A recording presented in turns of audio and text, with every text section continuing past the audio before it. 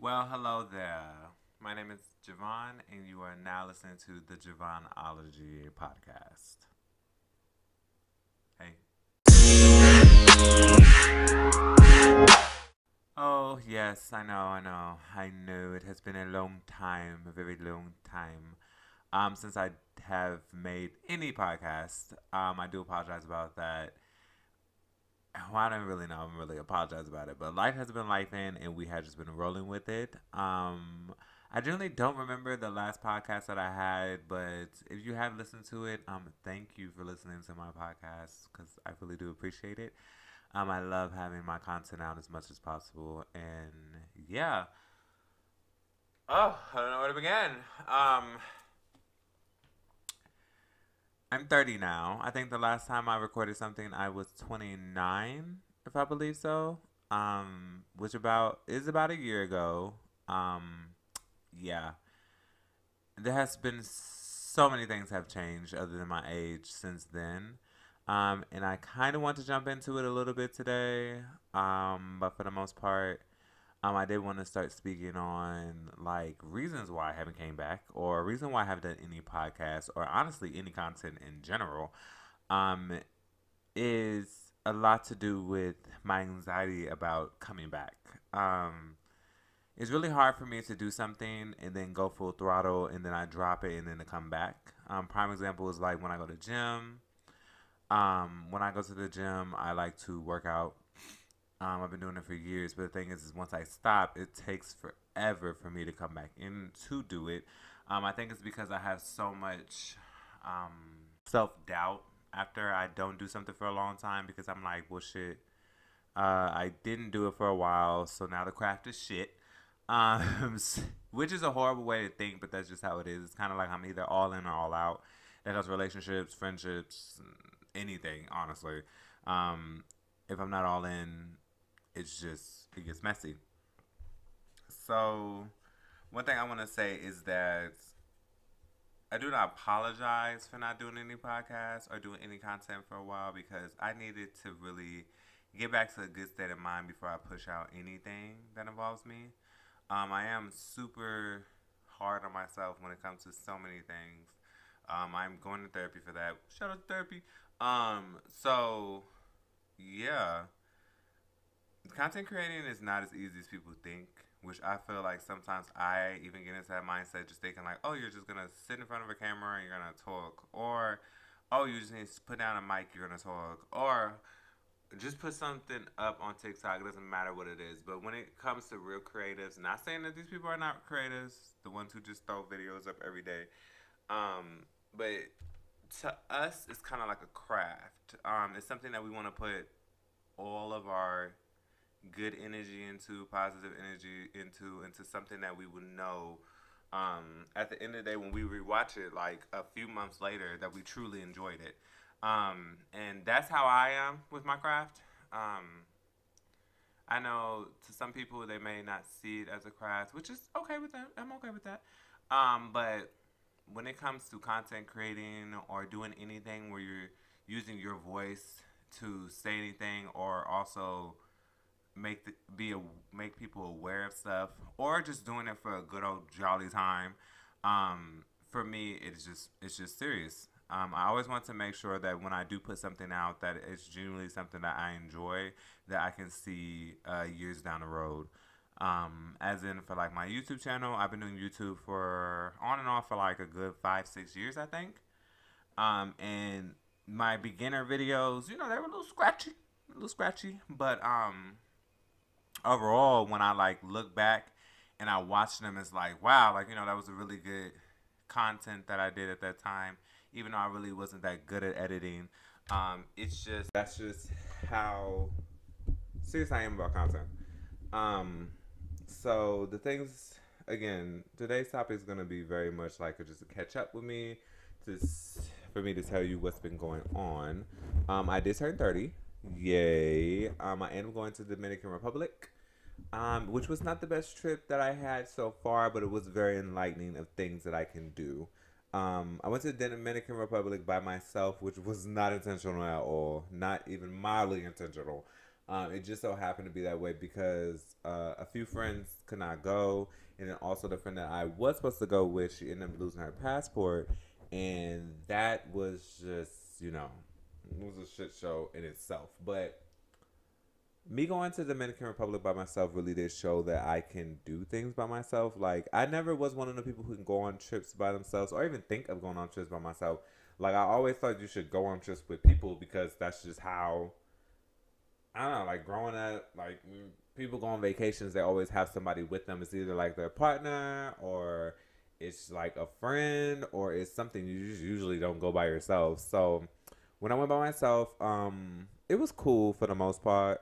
Um, I never told anybody I was there by myself. I was like, oh, my friend's here with me, or, just for safety measures. But I always would say, like, oh, I have friends here, because I stayed in an Airbnb, which was a horrible decision. But again, I thought people were coming with me. That's why I definitely, when I go overseas from now on, I'm definitely staying resort. That's just point blank, period. Like, I'm not gonna, no Airbnbs. Like, no, thank you. No, thank you. I need to make sure that I can be fed. I can get water when I want to. And I will have entertainment if I want to. And there's always stuff going to be around. Like, it was just, boy. I think that it was very therapeutic and also very spiritual for me to go and be by myself in the Dominican Republic. I stayed at the beach a lot. And I was thinking about a lot of stuff, like as in friendships, family relationships, progressing in life, and what I wanted to do next. So I did tell myself I wanted to come back and do content. This is all in August, mind you. That I wanted to do content and create as much as I can, because I really do like creating content. No, we're in March, and not now content has been made. I mean, I have made posts on like YouTube's videos. I done TikToks to like kind of dip my feet back in, but it hasn't been consistent content what I told myself I wanted to do. And I used to blame so many things for that. I used to blame like my availability. I used to blame like my mental health. I used to blame just anything I can think of. But honestly, everything falls back on me, and I get that now.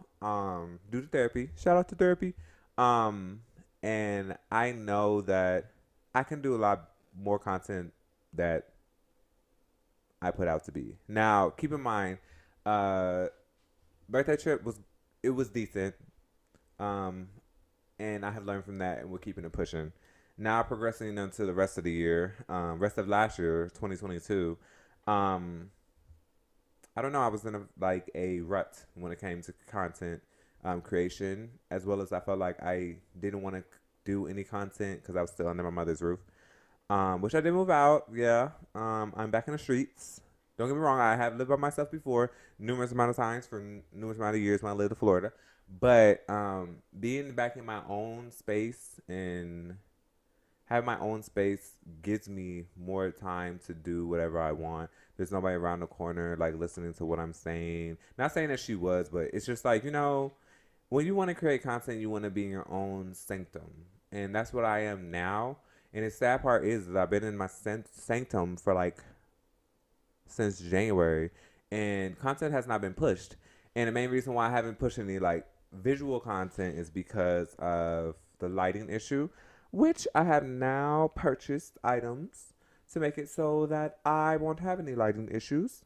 So there should be no reason why I can't do any visual content. And then when it comes to podcasts, I had no excuse. Think about it, there's no excuse. I have no reason. There's no physical.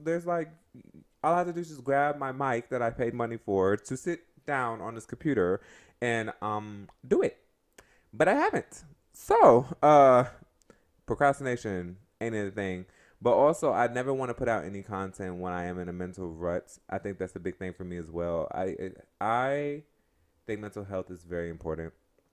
I think a lot of people make a lot of rash decisions because they haven't had any mental health or mental health help or any guidance with just mental health in general. So they make a lot of bad decisions. And me, as one of them people, I very much do not want to make any bad decisions that I can't stand 10 toes down in. Because I'm very much at this big age of 30, want to make sure I stand 10 toes down in whatever I do. That's very important to me. And it's always going to be important to me, especially when it comes to my content. Because the thing is that it's easy for haters to get to you when you know you fucked up. And you be like, yeah, I fucked up. I did. But if you like genuinely put all that you can into something and you,